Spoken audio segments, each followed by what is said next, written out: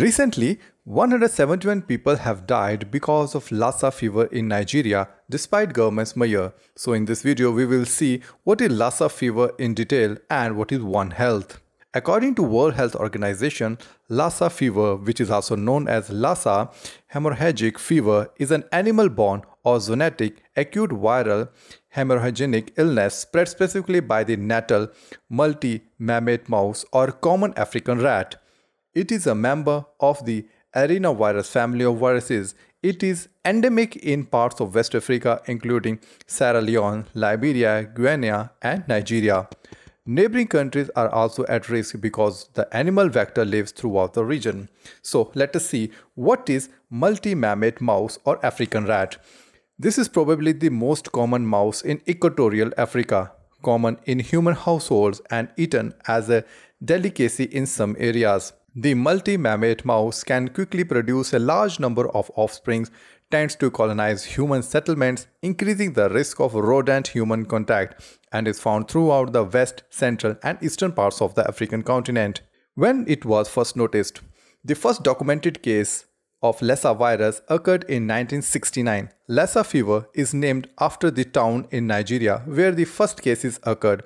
About 1 lakh to 3 lakh infections of Lassa fever occur annually with about 5,000 deaths. Now, it is very important to know that is it harmful to humans? Humans usually become infected with Lassa virus through exposure to food or household items contaminated with the urine and feces of infected mastomys rats.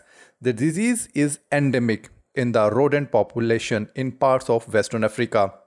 The viral infection is mainly affecting people aging 21 to 30 years, with male to female ratio of confirmed case being 1:0.8. Is it endemic or pandemic? Lassa fever is known to be endemic in Ghana, Guyana, Mali, Sierra Leone, and Nigeria, but probably exists in other Western African countries as well. So, what is the vaccine or any medication for this? There is no vaccine. Prevention requires isolating those who are infected and decreasing contact with the mice. Other efforts to control the spread of disease include having a cat to hunt vermin and storing food in sealed containers. Treatment is directed at addressing dehydration and improving symptoms. The antiviral medication ribavirin has been recommended, but evidence to support its use is weak. What are the symptoms of Lassa virus? About 80% of people who become infected with Lassa virus have no symptoms. The virus affects several organs such as liver, spleen, and kidney. In some cases, Lassa fever has similar symptoms to malaria, appearing between 1 to 3 weeks after exposure to the virus. In mild cases, the disease causes fever, fatigue, weakness, and headache. Serious symptoms include bleeding, difficulty in breathing, vomiting, pain in chest, back, and abdomen, swelling of face, and shock. Death occurs 2 weeks after the onset of symptoms. It mainly occurs because of multi-organ failure. The early stage of this infection can be treated using the antiviral drug ribavirin. Now, let us see what is arenaviruses. Viruses in the family Arenaviridae are generally spread by rodents, with each virus is associated with one or a few closely related rodent species that share the virus natural reservoir. The types of rodents that spread arenavirus are located across much of the world, including Europe, Asia, Africa, and Americas. In some areas of the world, arenavirus infections in people are relatively common and cause severe diseases. At least 8 arenaviruses are known to cause human disease. The diseases derived from arenaviruses range in severity. Aseptic meningitis, a severe common human disease that causes inflammation covering the brain and spinal cord, can arise from the lymphocytic viruses. Hemorrhagic fever syndromes, including Lassa fever, are derived from the infections such as gonotrovirus, Junin virus, Lassa virus, Juno virus, Machupo virus, Sabia virus, or whitewater arrow virus. Now, the question arises why Africa is prone to most of the viral infections. Monkeypox, coronavirus, Zika, and Ebola are the names that have been become all too familiar over the last few years. Many of these diseases were first reported in either Asia or Africa. Firstly, many viruses simply exist in nature without causing any harm to the life around them. Many that live in animals do not get detected for a long time until they come in contact with humans through animals. These are zoonotic diseases, and COVID-19, monkeypox, and Ebola, as well as older diseases like plague and rabies, are the examples. Another problem is that people and their food animals aren't stationary, that means they are moving all the time. The place where researchers find the first infected person is not necessarily close to the place where the virus first emerged. So, where are the most viruses found?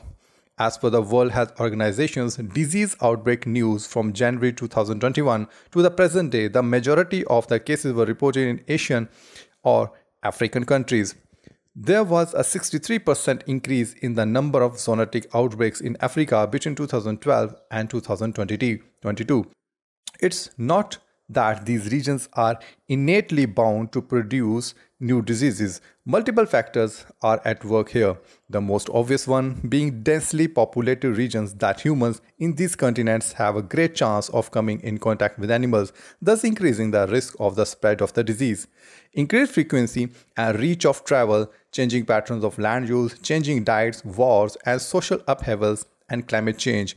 These factors increase interactions between humans and reservoir hosts, facilitating exposure to zoonotic viruses and spillover infections in people. Coming to Africa in particular, infections originating in animals and then jumping to humans have been happening for centuries, but the risk of mass infections and deaths have been relatively limited in Africa.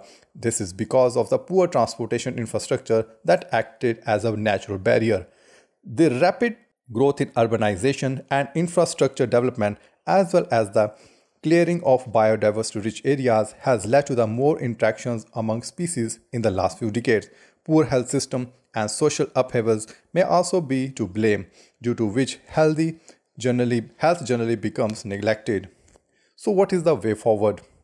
Given the reasons for the spread of disease, it might feel that this trend will only grow over time, something experts have questioned about, but the One Health approach is also being offered as a solution by experts across the board. The concept basically says that human health, environment health, and animal health are all linked together, as the pandemic has shown us. The idea states that by avoiding overexploiting any one of these domains and timely surveillance of the health of these domains, collective health can be protected and the spread of disease can be made less disruptive. That's all in today's session. See you soon.